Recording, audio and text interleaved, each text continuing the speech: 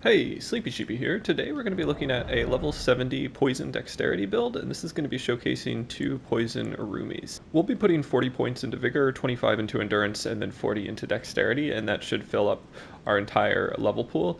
And we're going to be running the Mushroom Crown, which does give us a bonus when we proc Poison, as well as the Tree Sentinel Armor, and then the Crucible Gauntlets and Greaves.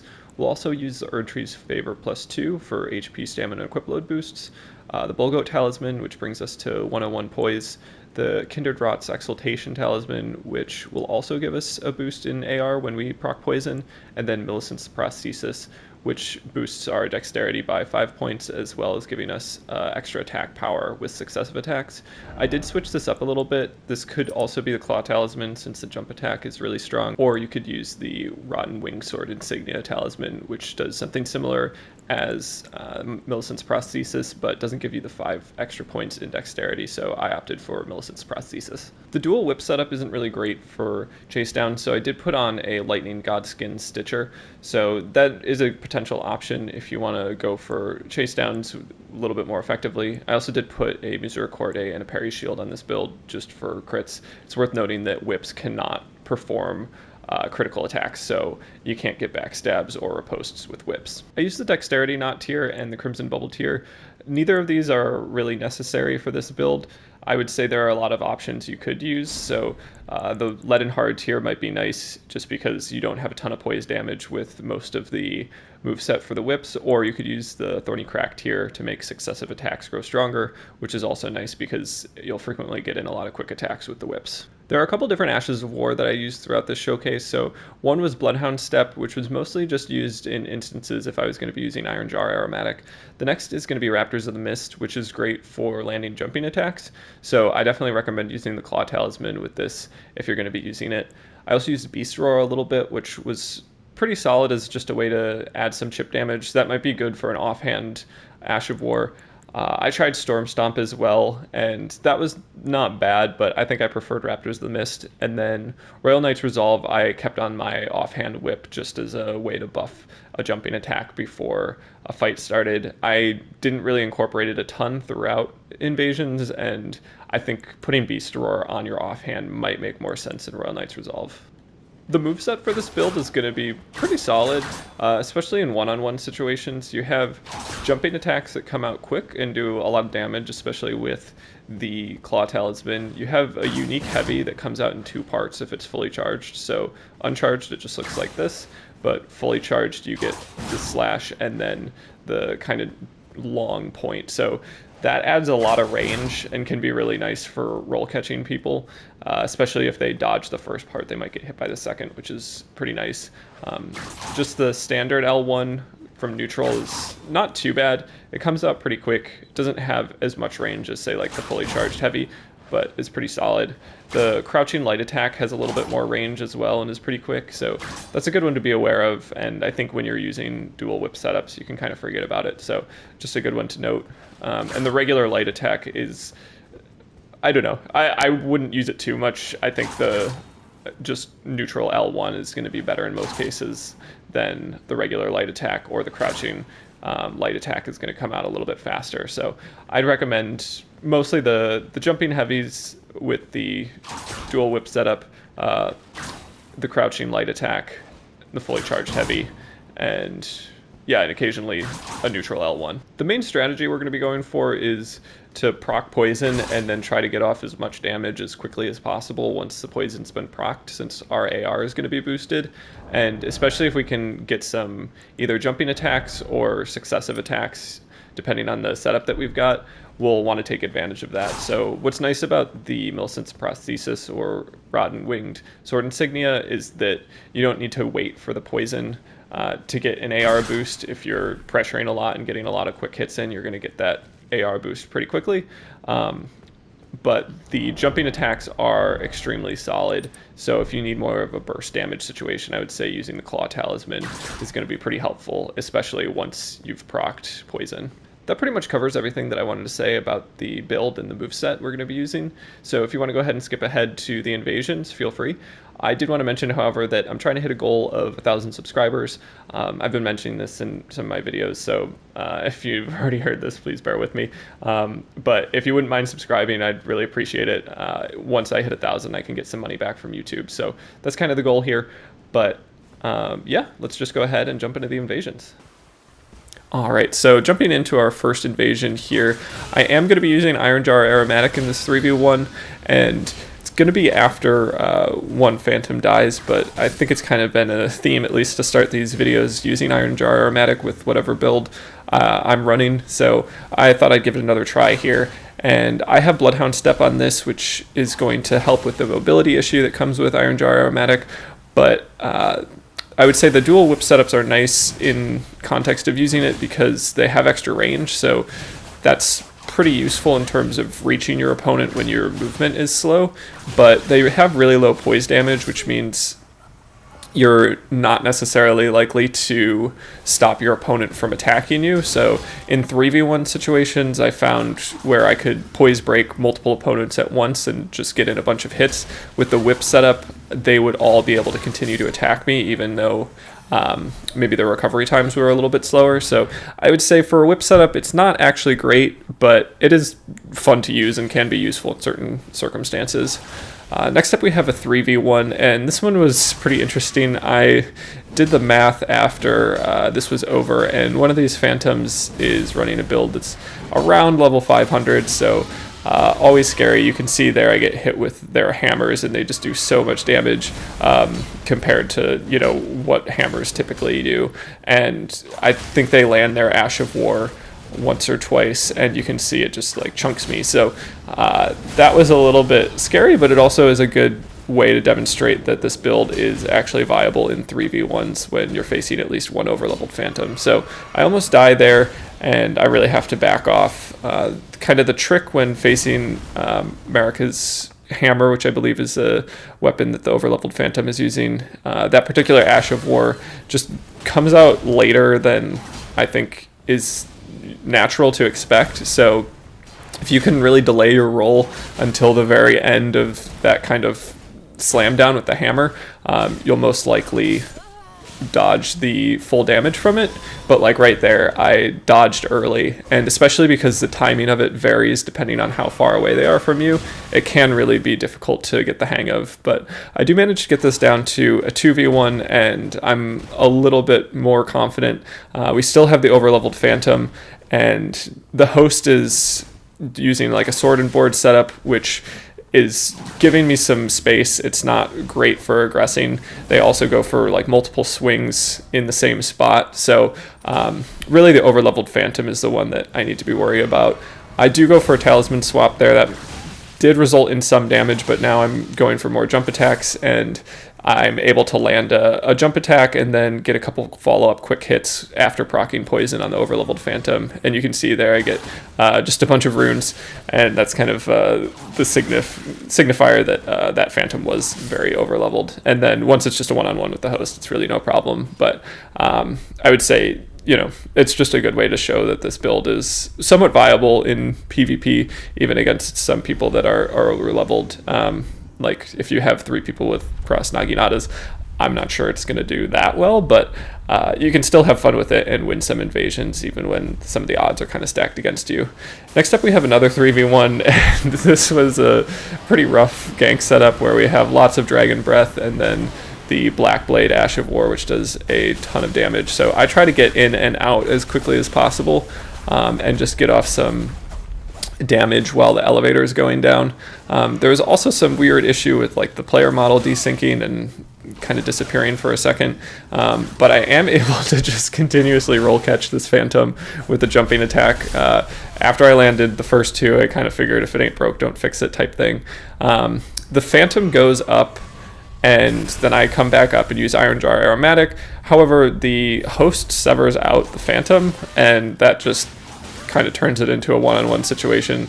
They try to use Dragon Breath again because I'm not sure why, but definitely wasn't the play there, and they kind of just stood there and received all the whip hits. But just a kind of successful dispatch of the full gank. This next one I thought was kind of funny. This one's a little bit longer, and we'll be switching up our build throughout, but it starts off as kind of a honorable one-on-one situation with me versus the Phantom. They're using an interesting setup. They have the Beastman Greatsword, or Curved Greatsword, I forget which, and an offstock with Frost buildup. So pretty cool. I definitely liked kind of the variety. I mean, the offstock is nothing like totally new, but I just thought it was kind of fun. And then I'm, going for jumping attacks. I do proc poison, and that's kind of shifts the fight in my direction. But we definitely kind of kept it honorable. Nobody healed throughout this. I mean, it's an invasion, so really anything goes. But I was definitely enjoying that. And we do have a Phantom and a Host kind of standing off to the other side there, just watching. So I think they were expecting for me to lose, but I do manage to get in a jumping attack and then a charged heavy there for the win. And immediately the Phantom starts trying to kill me with lightning. So that rubbed me the wrong way, I would say. Totally they can do whatever they want, but it wasn't like within the spirit of what was going on, I would say. So they start going after me, and the Host is now just watching.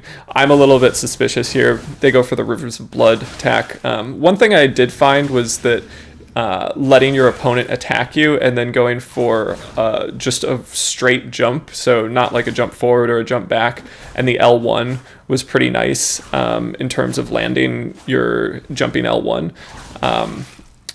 They'll usually assume that you're going to go forward and kind of space according to that, and if you just jump straight up, they'll usually miss their attack and you'll be able to land your jumping L1. So I think the Host sees that it's not really going well for the Phantom, so they start sending some magic spells my way, and then the Phantom starts to heal, so I give them a little quick clap just to kind of let them know how much I appreciate their playstyle here. So they are trying to chase me down. They're not super effective at it, and here I decide that I'm going to change up my build a little bit. With the added pressure of the magic coming my way, I think that using the Godskin Stitcher might be a little bit more appropriate.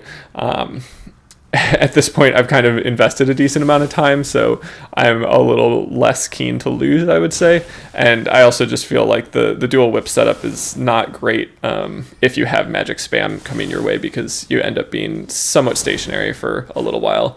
So the Phantom kind of backs off with pressure, and the Host continues to use magic. So I at least go towards them, get an idea of what their build is when they switch to the Moonveil. So I wasn't really intending on killing the Host, but I did want to apply a little bit of pressure and just kind of remind them that they aren't gonna be able to just stand there and cast spells without any sort of repercussions. I do land a couple good hits on the Phantom, and what was nice about the first part is that I didn't heal at all, so I have a decent amount of heals throughout the course of this. The Host is now getting a little bit more aggressive with the Moonveil, and I'm just trying to, kind of really pick my moments in terms of when to attack with the Stitcher. It's just a great weapon in general for finding quick openings and then using the fairly quick recovery time to get out of a bad spot. And then when people become really aggressive, you can kind of just spam light attacks and stay in the same spot, and they'll usually just get continuously poise broken. So it definitely felt like the right tool for the job here. That was actually a really good moment from the Host there to just kind of free aim the spell into the ground and hit me with kind of the splash damage from it. I'm not sure if it was intentional or not, but it ended up being pretty useful, and the Phantom did a good job of kind of drawing me in. So now things are when it gets a little bit dicey. I start getting hit by more spells, and each one does close to half my HP. I still have a decent amount of health, and I think that is what ends up being like ultimately kind of discouraging for this duo. And at this point, I'm not sure if it's been clarified that the Phantom doesn't have any health left, but at some point they did go for 2 heals, and I think only the first one connected, and they got the animation where like they were out of Festus. So yeah, at this point they realize that things aren't going their way and just decide to jump off a cliff. I guess they were out of heals and didn't want to get killed. So very honorable there, but it does get me some more health. And at this point, I'm kind of just like, I would like to finish this in style if I can. So I will switch over to a whip in my main hand and a parry shield in my offhand. And I think this is probably a good opportunity to see if I can parry Moonveil. So here I do get the parry and then get the hard swap to the Misericorde for the finish, which after a long invasion, like not whiffing any parries and being able to hard swap over to a Misericorde before the riposte, it just felt pretty good. So it wasn't a perfect showcase, I guess, of this build exactly, but it was just kind of a fun invasion that I wanted to include. Next up we have a 2v1, and this can kind of show just how useful the roll catch timing can be if you have a player that is not familiar with the whip timing. So I would say for chase downs, whips are pretty solid if you have an opponent that doesn't know the timing, but if they do know the timing, they're kind of predictable, which is why I did put a Godskin Stitcher on this build. So that first Phantom just like kind of was off on the back foot there and didn't really get out of the initial pressure that I applied, and the host wasn't good at kind of diverting my attention. So I'm able to get in some jumping attacks there, and I also go for a couple fully charged heavies, and that last fully charged heavy there was enough to just kind of catch them midair and finish off the damage. So that one was just a kind of quick and easy 2v1 that was a lot of fun. And then next up we have it starts as a 2v1, I believe a blue comes in afterwards, but I switch over to the parry shield with carry and retaliation just to kind of discourage some magic spell spam coming my way.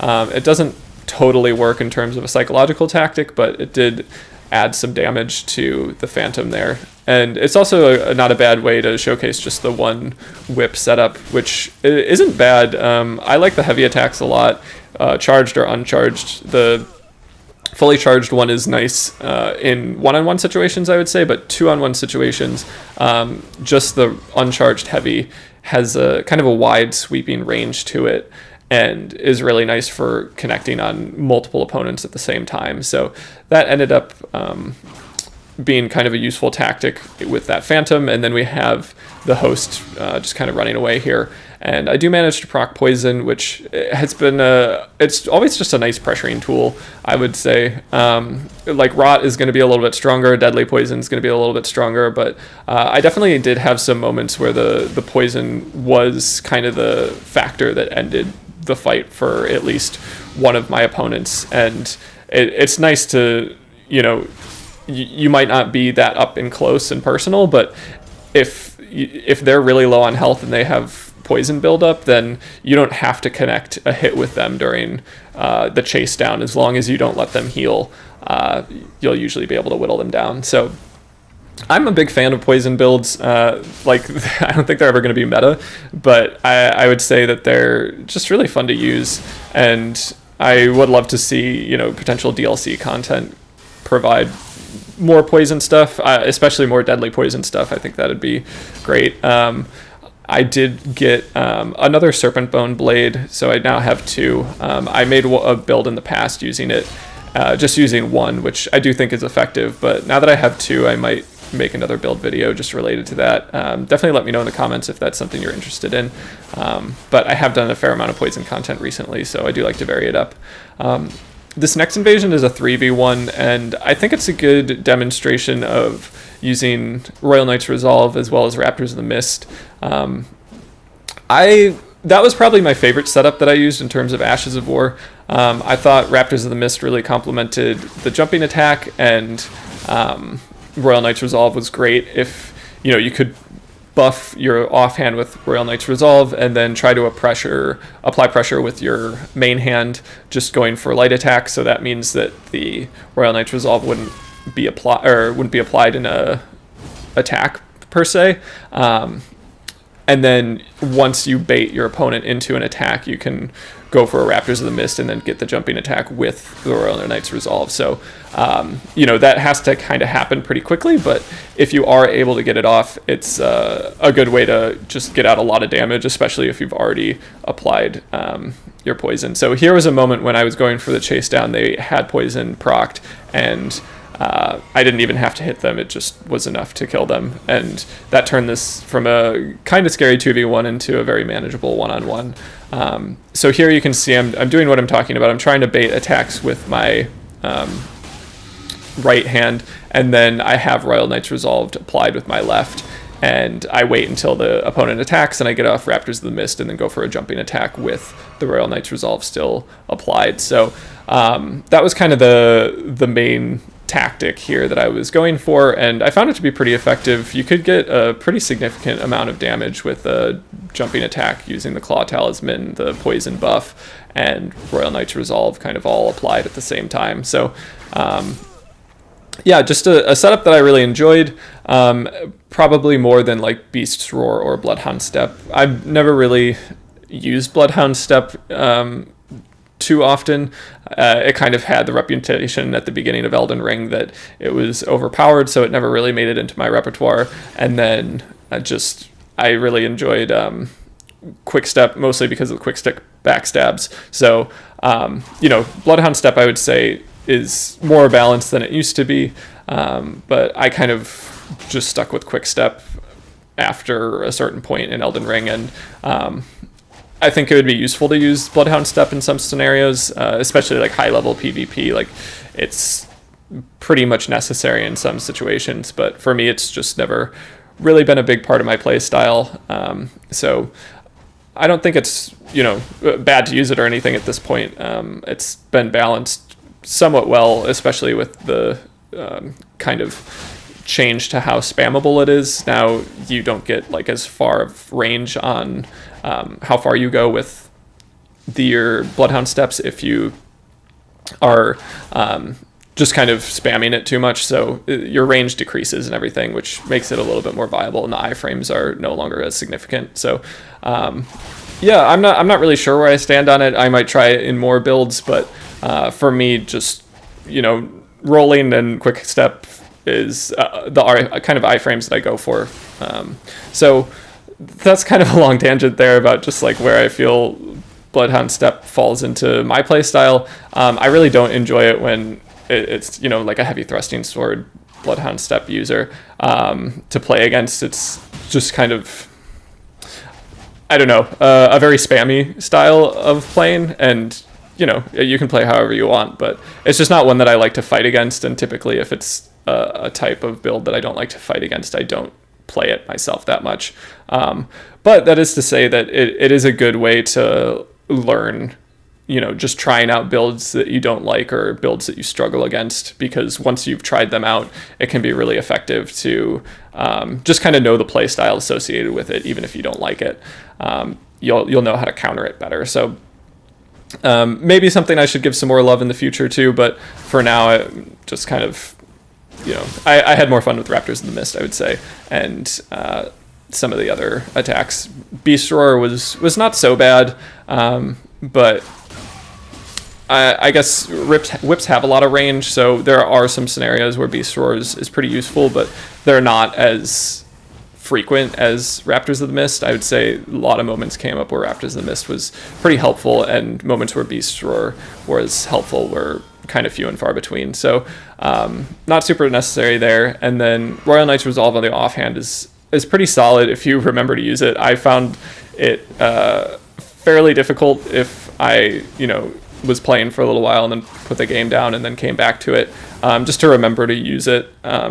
So you also need a little bit of extra space to get the buff going. So it's not impossible with the playstyle, but it's, you know, offhand Ashes of War aren't amazing if they're requiring time and don't add innate pressure to them. If I had set this up a little bit differently, if I wasn't going for a poison build, I definitely would have put the Lightning Strike Ash of War in my offhand, just because it's a great way to get people to kind of come towards you and bait them into attacking you. And then it's also great for chase downs, just because you can stay stationary and you get the extra range that comes with the Lightning Strike Ash of War. So had this not been a poison build, that's the way I would have gone, and I think that's not an uncommon way to set up whip builds, is just with Lightning Strike in your offhand, especially because it's a dexterity build, so you get the extra scaling associated with lightning if you want to go for lightning whips. So that's just kind of a thought about different Ashes of War on these builds. And next up we do have a one-on-one, which I don't frequently put in. This person's setup wasn't a great counter to whips. I would say having something that's long and pokey is going to be slightly better. So, you know, like a lance or some sort of halberd is going to be better than something that swings with shorter range. But this person was doing definitely a good job. I think the area that we were at, this incline, was much more conducive to whip use than their weapons. The hitbox for whips has more verticality than some other weapons. So like a, I don't know, heavy thrusting sword might not have done that well here, but whips I think really shine. And I'm able to utilize the Raptors of the Mist to get off a couple good jumping attacks and just kind of navigate the area a decent amount to get off, you know, all the chip damage that I need. That was something I also found about this build to be kind of interesting, is that fights lasted a decent amount longer with this whip build, just because chip damage is so integral in this setup. You really have, you know, moments where you get burst damage off with like jumping attacks, but especially with poison, you know, waiting out your opponents and letting that poison build up, kind of take down your opponent's HP, is going to be really helpful. This next 2v1 that turns into a 3v1, I would say, is a good example of that, where we have one phantom that kind of draws my attention throughout the course of this invasion.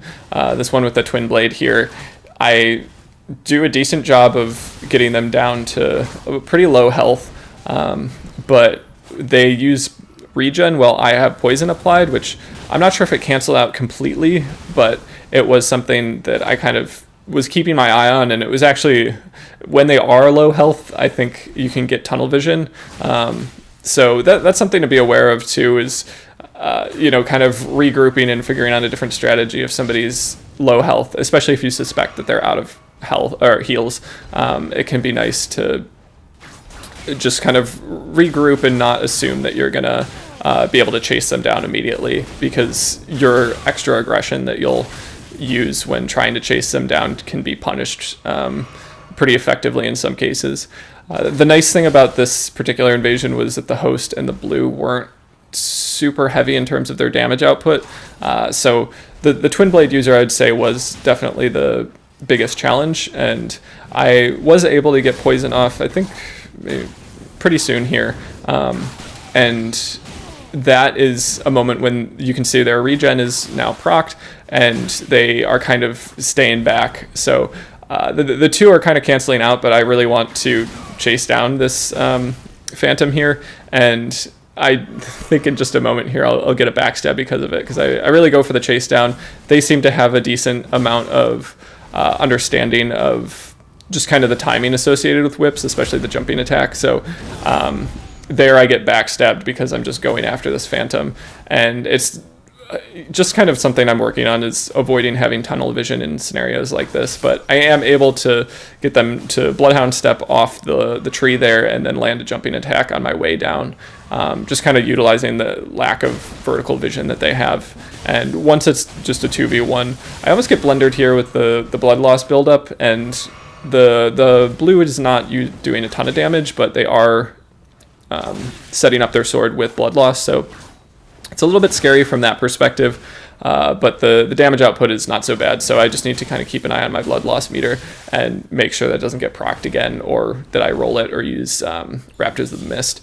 So this was also an interesting invasion from Raptors of the Mist kind of timing. You really have to be sure that your opponent is about to connect with you right when you use it. It's not that difficult to mistime Raptors of the Mist and just get hit if your opponent delays their attack. So I would say if an opponent is going for light attacks and then they switch it up to a heavy attack, which has a slower startup time, and you kind of go for Raptors of the Mist right before their heavy attack, thinking it's going to be a light attack, you'll often get hit by that attack and still be kind of in that animation. So just, it comes out extremely fast. So if you can really delay it, I would say that's going to be the most effective way to use it. It's also kind of a nice counter to shield builds because they're going to be in their attack animation, and depending on what they have, you know, they may or may not hit you with multiple attacks, and that can knock you out of the air. But if they have a slower weapon and they're kind of guarding a lot, then Raptors of the Mist can be a nice way to just kind of take care of that opponent. This next invasion is kind of a long one and was really interesting from a lag perspective. This player had perfect timing with the damage output they were doing on me, but I had like maybe close to a 10-second delay with all the damage output that I was hitting on them. And so what they were able to do was just kind of put up their shield after they went for a few attacks and then block any damage that comes their way. So just kind of keep an eye on when my hits land versus what's going on physically, and then where their hits land and how much damage it does. So this was just this was at the end of a 3v1, but the whole thing ended up being about 15 full minutes, so I just cut it to the end because this was like one where I really had to think about how I could manage this. They also have poison and blood buildup with the Nabakiba, so or Naginata, sorry. It was just a really weird moment where their lag was consistently bad. I'm not sure if it was something they were doing on purpose or if it was just a really weird connection, but you could see my hits, you know, they come so late, and if my opponent just puts up their shield, you know, like 10 seconds after I land a hit, they'll block it.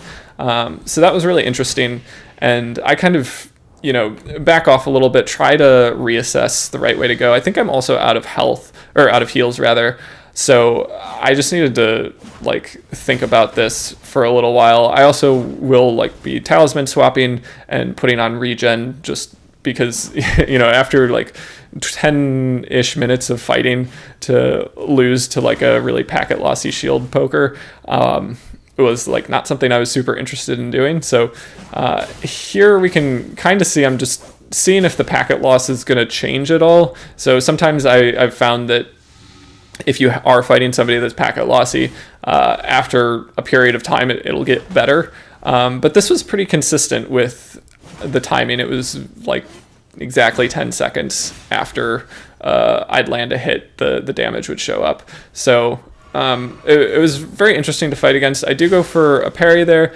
and then I remove my shield because I want to go for a kick.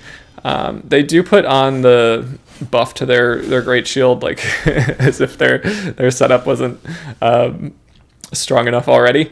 So I'm just like, okay, I'm not dealing with this on the tree anymore. I need to figure out a different strategy. I do use some blue juice and kind of get chased down a little bit here. I want to get more regen going. They get kind of distracted by a dog. I try to get in a hit or two. You can see some latency with that attack there. And I just start backing off because I'm not really sure what to do.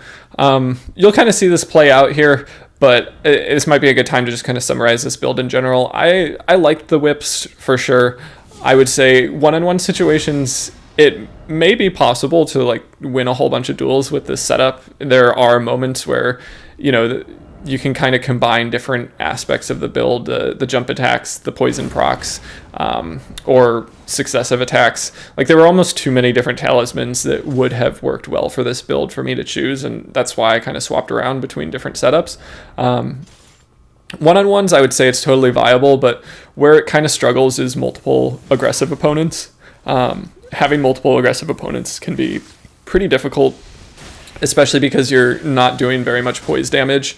So not being able to stun lock your opponents and just kind of slow down the fight makes whips pretty difficult to use, I would say, in multiple opponent situations, and that's why I went for so many jump attacks, which have decent range and kind of a wide hitbox, and also do a good amount of poise damage, some of the most poise damage you're going to get out of the dual whip setup. So I don't know, you're going to rely probably pretty heavily on the jumping attacks.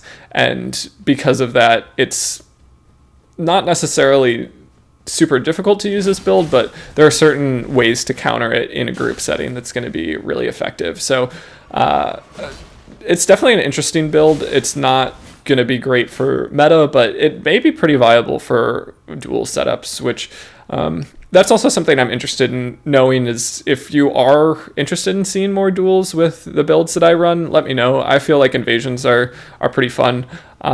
In the past, I had done, you know, a section that was dual showcases and also invasion showcases, but after patch, I think 1.06, when we got the ability to invade everywhere, invasions were much more consistent, so I didn't really feel the need to be dueling too often. So I don't know, that's just some feedback I'd love to get from the community if anybody cares to see duels. If there's a strong interest in it, I'd definitely be happy to know.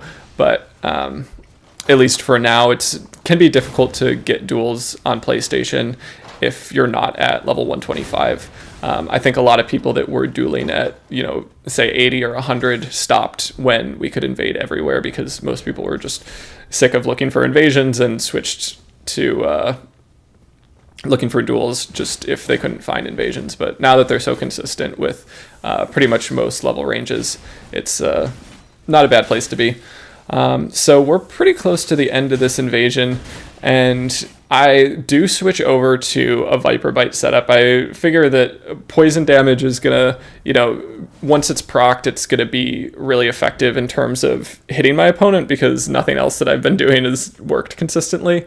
And Viper Bite is a great way to kind of do a decent amount of chip damage, and it's also really quick to proc. So I knew that even if the hit was really delayed, it would likely proc the poison in 1 or 2 hits. So that ended up just applying enough pressure, and I don't know if they were out of heals or what their situation was, but they didn't really appreciate the amount of damage they were taking from Viper Bite, and it was the way to win this one. If you made it this far, I just wanted to say thanks so much for watching. I really appreciate everybody, you know, contributing to watch time, subscribing, liking, all that stuff. It's really nice seeing this channel grow. I also wanted to give a shout out to Early Fishing from the Patches Emporium subreddit. This person helped me out with getting some items duped, and that's always helpful for making unique builds. So I should be able to use 2 unique weapons simultaneously, such as the Urumis here, which I only had one for a while just because it takes a long time to play through the game, and this is not on New Game Plus. So I just wanted to give a shout out there. And then I also wanted to say that this build was specifically requested from the comment section of one of my previous videos. So if you do have suggestions or builds you'd like to see, I'm happy to give them a try. I had a lot of fun with this one, and I really just, you know, appreciate people participating. So yeah, that's all I got to say. Thanks so much, and have a good one.